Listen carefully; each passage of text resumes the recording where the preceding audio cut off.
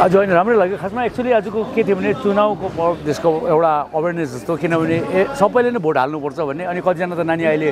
eligible पनि भएको छैन होला र पनि एउटा अवेरनेस साथै अब यहाँनिर कुरा थियो नसाको पनि थियो म एउटा है नसा पनि किनभने जसले ड्रग्सहरू खान्छ माथिरहेको हुन्छ उसले भोटै हाल्दैन भने अर्को एउटा चेलीको विषयमा पनि छोरी बचाउ पनि थियो तर आजको बाटो चाहिँ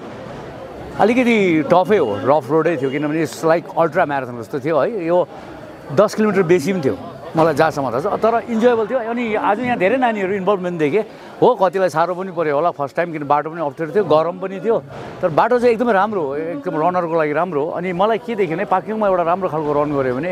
धेरै चान्स छ हो अब हाम्रो जो विनर आएर उनीहरू त मैले देखिरहेको नानीहरू सबै राम्रो कुद्नेहरू हो है तर अब जहाँ पार्किङकोले जुन चाहिँ कुद्यो जो नानीहरूले उनीहरूले एकदमै राम्रो काम गर्यो तर मलाई चाहिँ के भन्न चाहन्छु भने आज मात्रै कुदेर होइन यसलाई चाहिँ अब make it a daily routine है भोलि पनि कुद्यो पर्सि कुद्यो अनि there is lot of runs to come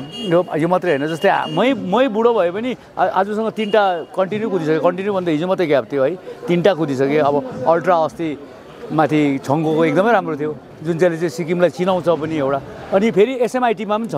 17 तारिक त्यसमा पनि हाम्रो नानीहरू आइदियो भने त राम्रो हुन्थ्यो तपाईँहरूले पनि यसो भनिदिनुहोस् एसएमआइटी हाम्रो रोशनीले पनि गर्दैछ कालिम्पोङमा त्यहाँनिर झन् राम्रो हुन्छ 21 किलोमिटरमा फर्स्ट सेकेन्ड थर्ड जो हुन्छ उनीहरूले एक्सपोजर पाउँछ रोशनीले उनीहरूलाई मुम्बई कुदाउनु लान्छ है त्यसले गर्दाखेरि मलाई लाग्छ sports help us a lot अनि आज स्पेसली अर्गनाइजर जो चाहिँ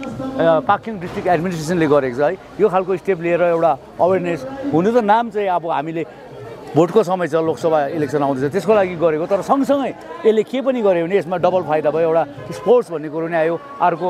नसामुक्तको कुरा पनि आयो अर्को चेलीबाट पनि त्यसले गर्दाखेरि सबै राम्रो अनि स्पेसली तपाईँहरू जो चाहिँ मिडिया छ तपाईँहरू पनि बिहानै उठेर यसरी आइदिनु भयो है यसले गर्दाखेरि लेट्स मेक आवर पाक्योङ पनि ड्रग्स फ्री म पहिला पनि आएको थिएँ पुलिस प्रशासनलाई पनि धन्यवाद अन द वे जसले पनि हेल्प गर्यो सबैलाई एकदमै उयो छ है अनि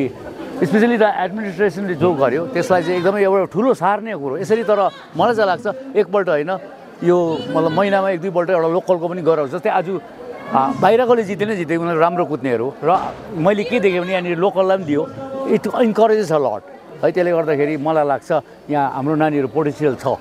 स्पोर्ट्समा मात्रै होइन धेरै कुरोमा छ होला है यसरी नै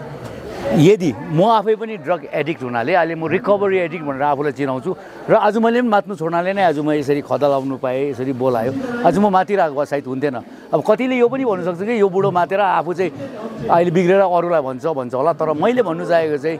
आई एम स्टिल अलाइभ मैले साँच्चै नै मात्नु छोडेँ अनि मात्नु छोडेको जिन्दगी हेर्नुहोस् एकदमै मजाको छ मैले त्यही भन्नु आएको अनि तपाईँको मिडियाको थ्रुबाट पनि मेरो म्यासेज जाओस् कि keep away from the drugs and alcohol अनि आजको चाहिँ no body will be left to vote किनभने भोट एउटा भोट पनि काउन्ट्स अ लट है जसलाई हाल जे गरेर तपाईँहरूको खुसी हो तर भोट हाल्नु चाहिँ आइदिनुहोस् भन्ने एउटा कुरो थ्याङ्क यू